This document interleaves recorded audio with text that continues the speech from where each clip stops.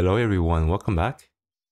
I'm super excited about this video because I'm going to show you how to use ChatGPT and LangChain to autonomously query tabular data such as Excel, and then manipulate the data and then save the final results to my computer. For this experiment, I only provide prompts to the AI, and then LangChain and ChatGPT will figure out how to accomplish my assignments autonomously without my intervention. This is not a video that I copy and paste prompts between ChatGPT windows and then my code editor windows. And that is so yesterday. As most people know, ChatGPT is a large language model chatbot, and it can generate text, including code. However, it doesn't run the code. LangChain is a framework that can parse ChatGPT's response or code and then execute the code. In fact, LangChain does much more than just parsing and running the code. It can actually run autonomous bots powered by any large language models. And in today's experiment, I'm going to give LangChain and ChatGPT some records from my credit card statement. Then I will ask the AI to analyze my spending and save the results on my computer. Other than setting up the AI and sending the prompt to it, I will not type a single line of code myself. Let's get started. First of all, I'm going to create a virtual environment called LangChain-env and then install several libraries there. In the command prompt, type pip install LangChain and this openpyxl python-.env. If you want to follow along, you can use this sample credit card statement that I saved in my GitHub repo. In this repo, you can find two CSV files.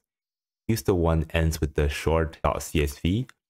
This file contains about 15 lines of record, whereas the other file contains 500 lines.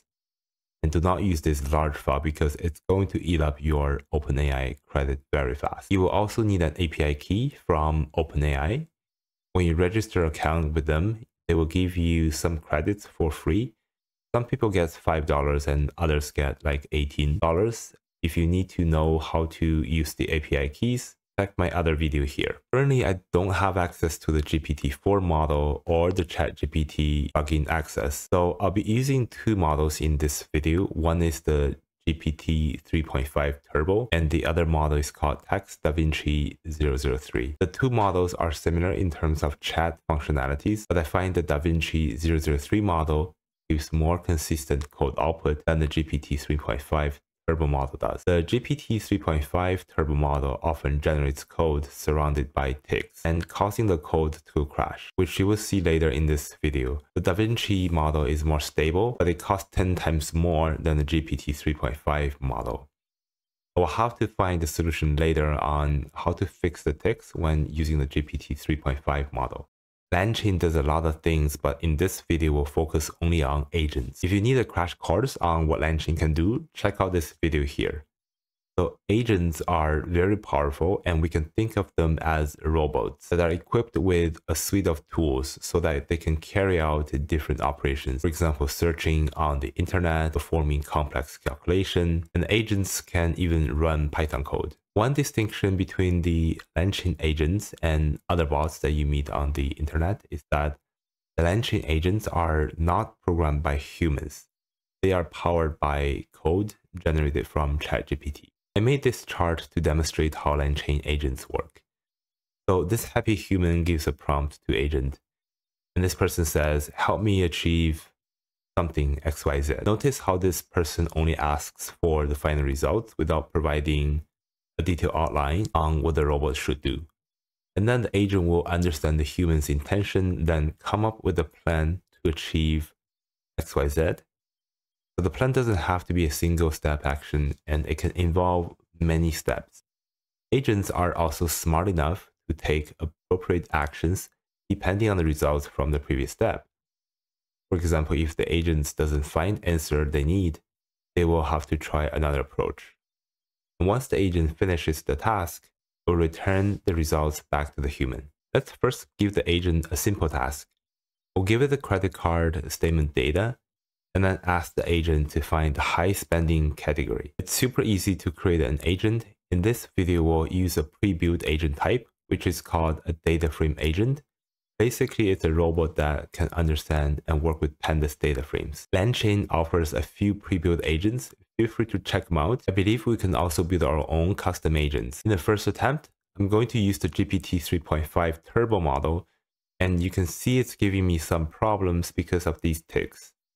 It's likely that because the GPT 3.5 model is fine-tuned for conversation, and by surrounding text with these 3 ticks, you can actually make this a code block when displaying on a web page. It shouldn't be too hard to just ignore the text and just parse whatever code that's inside them. I won't try to fix it in this video, and I'll be just switching over to the DaVinci 003 model, which doesn't surround code with these ticks. For temperature argument, I'm setting it to 0, which means the large language model response will become deterministic. So basically, there's little or no randomness in the response, therefore making the response more stable. Let's make a new agent and use the model DaVinci 003, and then we'll rerun the same prompt.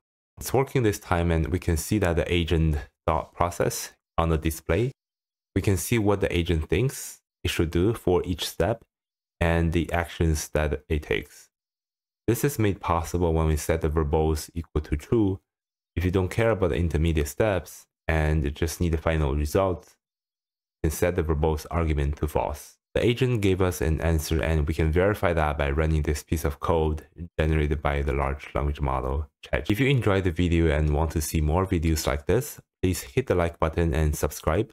I'm currently working on a tutorial series on LangChain and large language models, so there will be plenty of videos coming out in the near future. Now we have the answer, and we can even ask the agent to save the results on our computer. I want to point out that we didn't give the agent any memory, so by the time it tells us the answer to our first question, it already forgets about it. It's possible to add memory to our agent, but we'll talk about that in another video. We just have to remember that and include the previous attempt.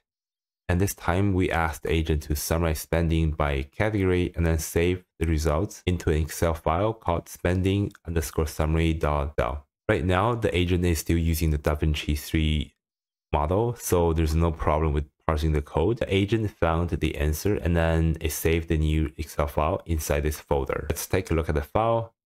This is a summary of the total spending split by category, and it looks good to me.